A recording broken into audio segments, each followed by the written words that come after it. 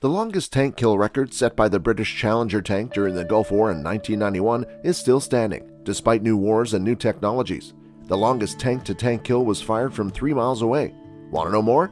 Hey guys, welcome to our channel Alpha Tanks, where we tell you about military tanks, from the most famous World War II battle tanks to the most advanced battle tanks at present. But before we proceed, don't forget to subscribe to our channel and click on the bell icon so that you don't miss out on any of our amazing videos in the future. And let's begin. One thing that is undeniably British is a love of a good underdog story, and British military history is full of examples of this. The Harrier in the Falkland Islands, the Swordfish bomber attacked Taranto harbor, and the evacuation of Dunkirk, to name a few. On the eve of the ground war to liberate Kuwait and destroy Iraq's mighty army in 1991, one underdog was undoubtedly the British Challenger tank. The FV-4034 Challenger 1 is a British main battle tank, or MBT, that served in the British Army from 1983 to 2001 before being replaced by the Challenger 2. After extensive modifications, it is now used as the Royal Jordanian Army's main battle tank. The Jordanian military's variants were to be upgraded with the unmanned Falcon turret. The former Military Vehicles and Engineering Establishment, or MV, near Chobham in Surrey, developed the Challenger in response to an Iranian order for an improved version of the Chieftain line of tanks in service around the world. These were the FV-4031, FV-4032 Shear Lion 1, and 4033 Shear 2 Chieftain Mk5P.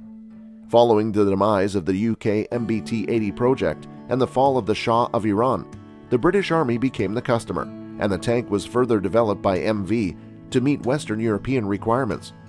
The tank was briefly known as Cheviot, the name of a hill range, before being renamed Challenger, a name borrowed from the World War II cruiser Mk8 Challenger tank. The Challenger 1's most advanced feature was its Chobham armor, which provided protection far superior to any monolithic rolled homogeneous armor, or RHA, the then standard of Western tank armor material. Other designs, including the American M1 Abrams, later adopted this armor. Furthermore, the hydro-pneumatic suspension provided exceptional cross-country performance, thanks to its long suspension arm travel and controlled bump and rebound behavior. The Royal Ordnance Factories built the Challenger ROF. The British Army deployed the Challenger 1 in 1983, and production ended in 1990 at a cost of around £2 million per vehicle. Vickers Defence Systems purchased ROF leads and the Challenger production line in 1986, later Alvis Vickers.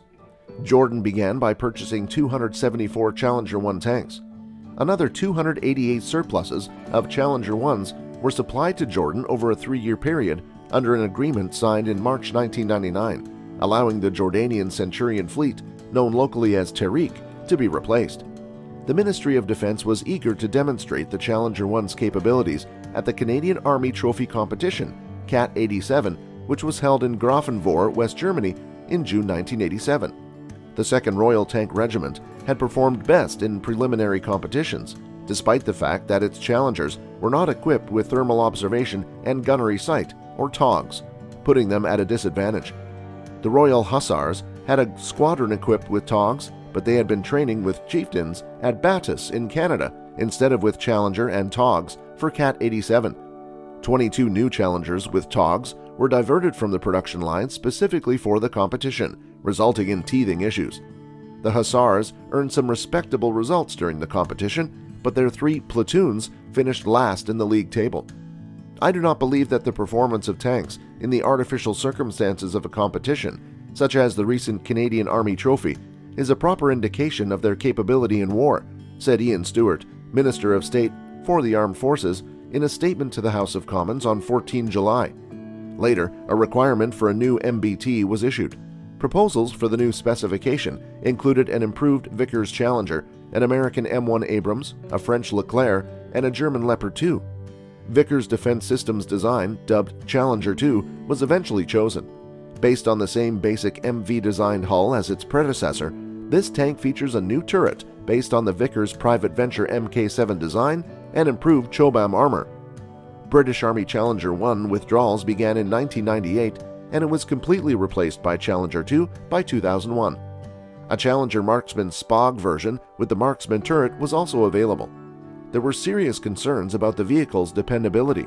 Furthermore, there were serious concerns about how a tank designed for temperate climates would fare in desert warfare.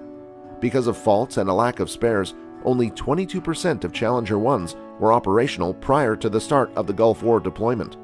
The 4th Armored Brigade was added to the force on November 22, 1990, under the umbrella of the 1st British Armored Division. The new brigade consisted of a single Challenger regiment, the 14th 20th King's Hussars, which was equipped with 43 Challenger 1 tanks and was reinforced by a squadron of the Life Guards.